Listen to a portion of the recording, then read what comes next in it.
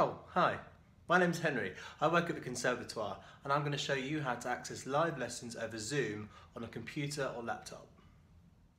So I've set up a meeting on this smartphone as a tutor or a host, and I've sent the info through to a student, which is also me, via email.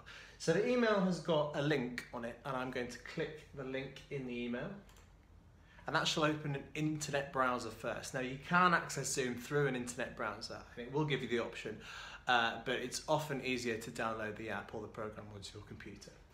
So it's asking me to open Zoom, so I'm going to click Open Zoom. And provided you're already logged in, you won't need to do that, but you might need to enter your login details.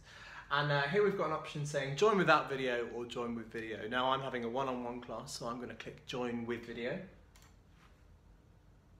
And after a moment, it will say connecting.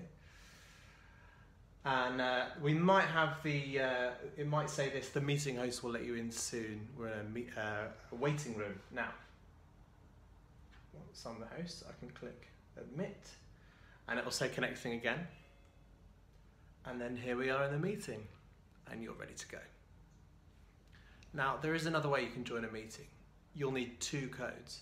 So this should be sent to you by your tutor. Now, if the link doesn't work, this is a way you can always get in. So you want to open Zoom, click join, and it will ask you for your meeting ID or personal link name. Now, if I check my email, I've got one, and I'll just copy that, or write it down and type it in. And I'm going to paste it into there. I'm going to click join.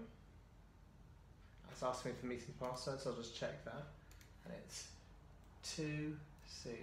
2CBDV. Click join. And there you are. Click join with video. And the host will let you in.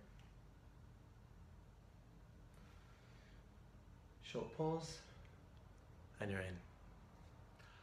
I hope this video has been helpful, and we're really pleased that you're joining us for lessons at the Conservatoire. And as soon as we can open again, we're really looking forward to seeing you all soon.